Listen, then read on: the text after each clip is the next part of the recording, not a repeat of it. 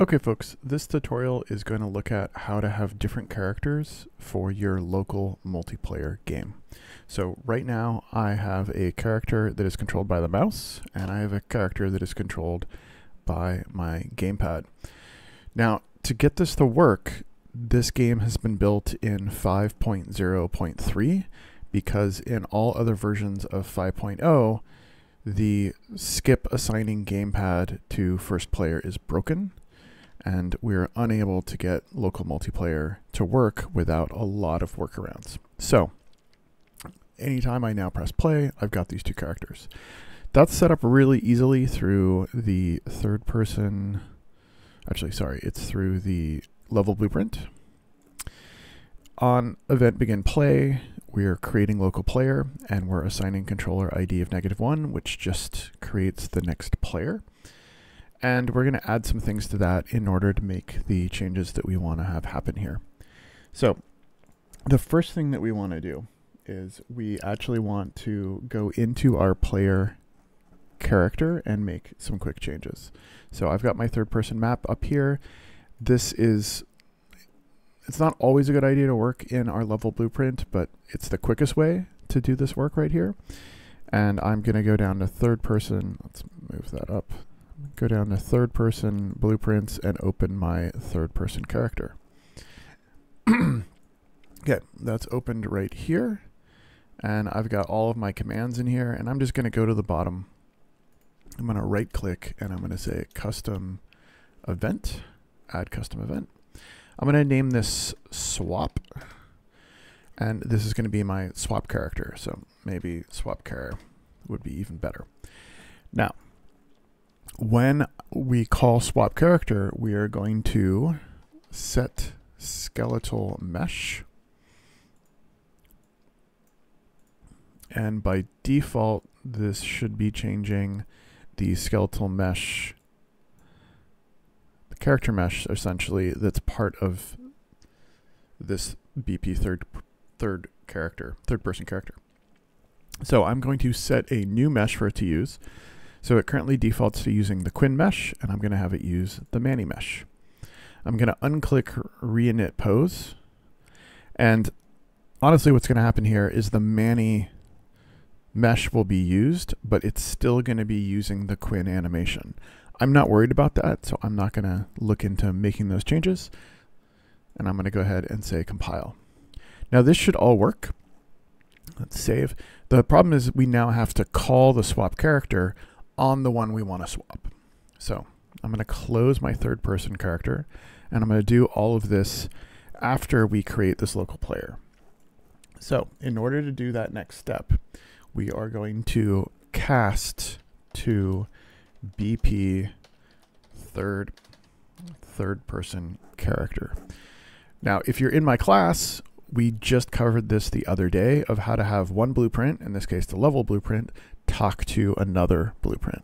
The problem is, how do we get this object so that we know which third person character in the game? Because we have two. We have player 1, we have player 2.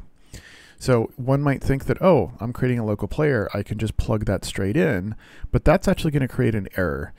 If I go ahead and compile it, it's going to give us a warning. And it's going to say that this always fails because this is creating a local player controller, but this is actually a character. So what we really want to do is we want to figure out how to select the player character that is associated with a specific controller. So instead of having this just create the next player, I'm going to be really specific. Controller ID 0 is player 1. Controller ID 1 is player 2. So I'm making sure I'm creating player 2, and then I'm going to get player character, and I'm also going to get player 2, which is player index 1. I'm then going to plug the return value in here, and when I compile this, that should now work. Whenever I'm casting, I always like to have a print string just in case as a debug that's going to say cast to player to char fail. And then I'm going to try and do my action as if I was BP third person character, and that action is going to be to call the function swap character. I'm going to make sure that the target is connected so that it's being called properly. Save and compile, close. And now when I hit play, the second player is going to be Manny. And second player should be, click in here, second player is the one that is controlled by my gamepad, and mouse is controlling my Quinn. I'm just going to hit play again, and I want to show you that these locations are randomized whenever we're spawning, unless you've gone the steps to actually set them up. So now my Manny is on the left, that's still player 2, and it's still controlled by the gamepad. Okay, so if we want to look at those a little bit more in detail, it's the level blueprint. Here we go. I'm going to close the details just to make this a little larger.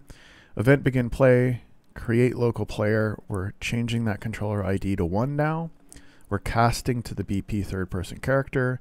We're making sure we're changing the correct character. And honestly here, if you wanted to change player 1 instead of player 2, you could do that here. And I didn't really need to change this from -1 to 1. I just like the idea that I'm creating a character, I'm being specific, and I'm being specific again. And there we go.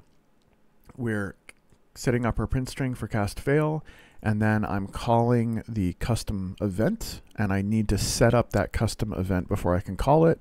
So in my content drawer, if I go into the BP third person character, I've right-clicked to say custom event. I've named that event, and I'm setting the skeletal mesh, and I'm changing the mesh. And if for some reason this doesn't come through when you set that up, you can just drag your mesh in from the left-hand side components, and you can plug that target in, and you can select any of these characters.